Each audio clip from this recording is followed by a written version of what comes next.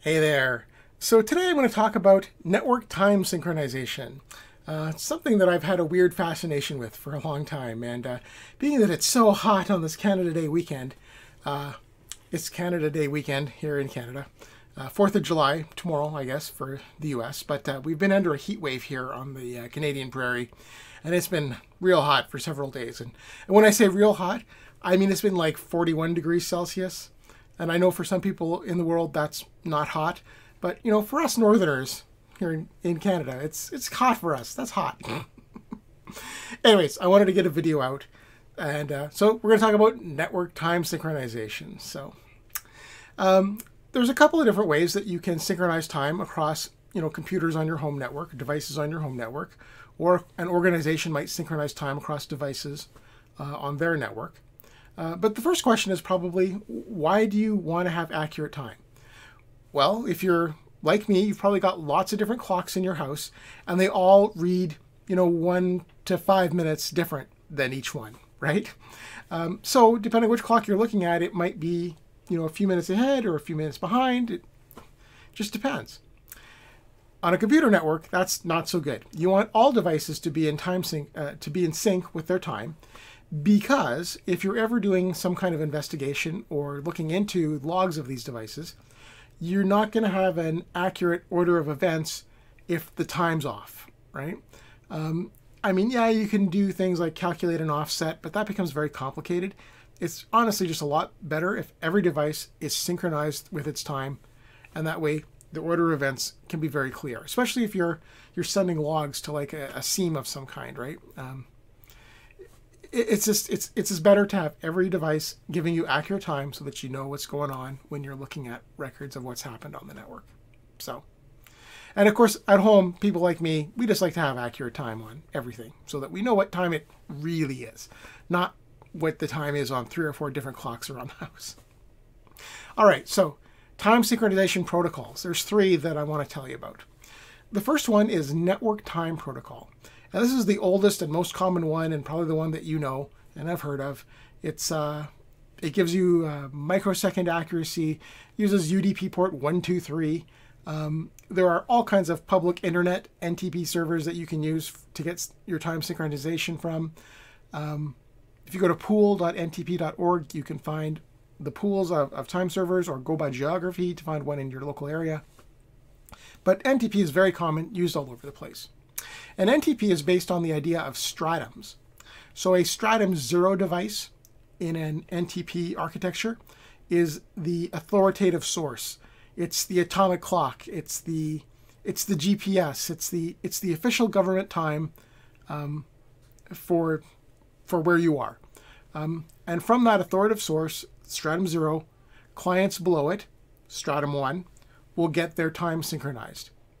And then clients below stratum 1 at stratum 2 will get their time from the stratum 1 devices. And then the stratum 3 devices will get their time from the stratum 2 devices.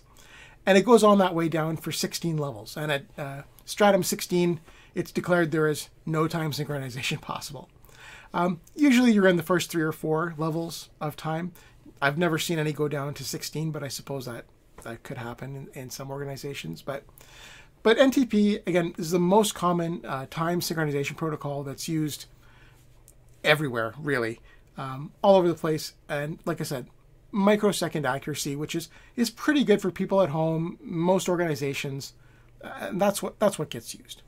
Now, there are some devices, like IoT devices, that are low powered, and they don't need to have the whole microsecond accuracy of NTP. So they use what's called Simple Network Time Protocol, SNTP.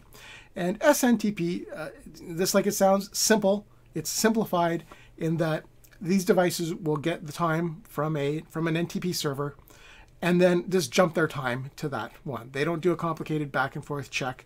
They just say, hey, what time is it? And they set their time. So there could be some time drift in there. It might not be really, really accurate, but it's close enough. It's good enough for devices of that class, right? Now, in industrial and scientific type of situations where you really need precision time, you can use Precision Time Protocol, or PTP. And PTP lets you get down to the, I think it's the nanosecond of accuracy, much more accurate, much more precise than NTP is. And you'll use this usually on a network, like I said, for industrial or scientific type things, or maybe in a data center where you really want to have that very high precision timing going on. Precision time protocol is based on the ideas of masters and clients. So in a PTP architecture, there's usually a grandmaster. That is probably some hardware device that gets its time from a Stratum 0 type service. And that's the official time source of the network.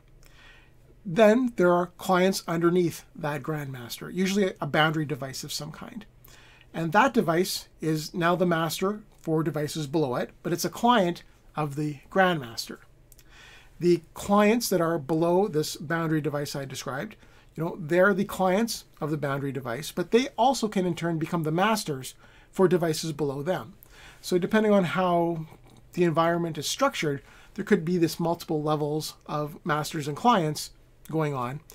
But due to the nature of the way PTP works, it's much more precise than NTP. There's more back and forth that happens that makes it more precise. I guess without getting too complicated, NTP has to make some guesses when it's going across the internet about the delays and what time really is. PTP, because it's supposed to be working within essentially a closed environment, it can be more accurate about its guesses about time delays through switches on a network. Again, it's not 100% perfect, but it's much more accurate than taking the guesses over the internet. What else can you say about PTP? It uses UDP ports 319 and 320. And like I said, it's really more for those industrial, scientific type situations where really high precision time is really important. So anyways, there you go. Now you know something all about network time synchronization, and you know the basics of NTP, PTP, and SNTP. There you go. All right, I hope that was entertaining to you. Have a great holiday weekend. Bye-bye.